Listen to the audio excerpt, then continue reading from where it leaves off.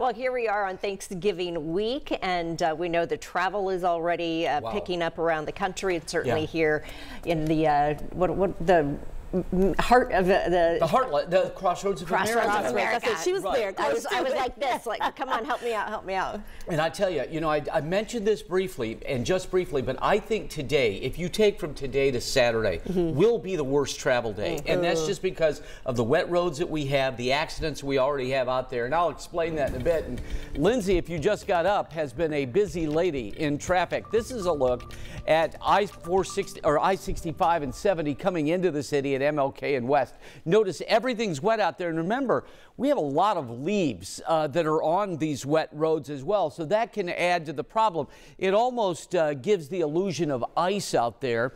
And again, as we've been mentioning, we've had some bumpers, some cars running into each other out there, and even worse than that. This is a look at the metro area where we're picking up this very light rain and drizzle. It extends to Anderson and Pendleton. You go west to Crawfordsville and Frankfort, Brazil, Greencastle. We've got another line of rain that's moving in, and we will experience periods of rain during the morning today, so watch for ponding. Some of you had some locally heavy rain, especially east of the city this morning, and the winds have been clocked to 26 miles per hour at places like Muncie. So fortunately, it's going to be dry for Thanksgiving, and this will be a bad memory. But again, use some caution. I'd take some extra time to get out there today. 49 right now here, 52 Louisville, 48 in Cincinnati. We are currently 4 degrees warmer than yesterday at this time. And as we go through the day today, if you're headed to the airport, believe it or not, all systems go. We have no weather-related delays at Indianapolis International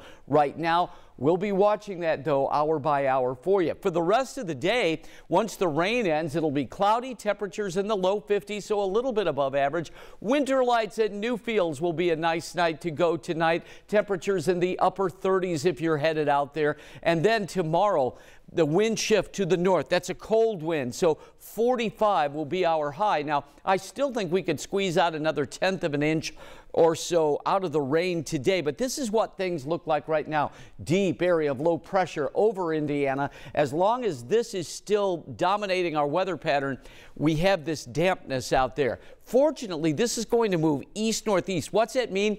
Well, it means that a north breeze on the back of this, but really no precipitation as we move into tomorrow and then Wednesday. But that is a cold breeze right off of Lake Michigan tomorrow. And then as we get closer to Thanksgiving Day, the sun's going to shine. I think Thanksgiving Day really is going to be pretty. And I'm going to break down the holiday for you more in a few minutes. 53 today, a cold one tomorrow. 52 on Thursday for Thanksgiving.